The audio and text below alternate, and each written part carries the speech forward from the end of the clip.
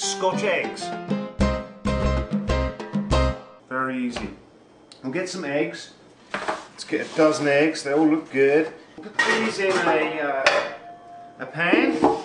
So let's cover these with water.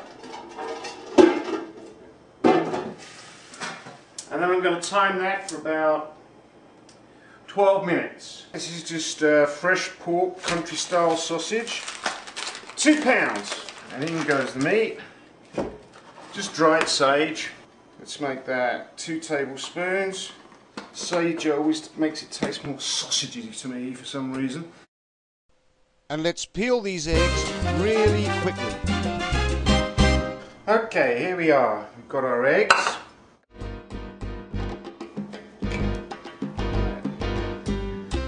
Right, very good. And then the same on this. Here's my flour. I keep my flour in a massive Ziploc bag. A couple of spoonfuls. Let's get this roughly into a shape that looks like it might want to have an egg in it. And drop one in. Squeeze it round.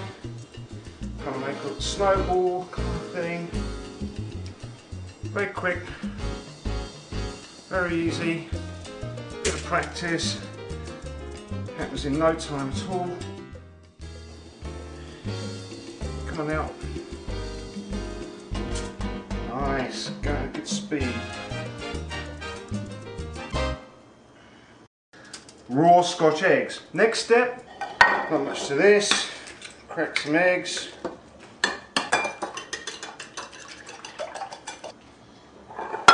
Breadcrumbs. Alright, plenty of those in there because I've got plenty of breadcrumbs. We move all this over to our fry station. Follow me. Have my tongs in reserve, just in case I need them. Okay, lid off. Put that in the drain area. Everything checks out. Yeah, that's good. In that goes, in that goes, in that goes. Breadcrumbs. And these surfaces here, that as long as you stay safe, that's what counts. Jog them around a bit, make sure they don't stick. Mark it at 6 minutes. I'm going to take this heat down to 350. These are now cool. Cool enough to the touch.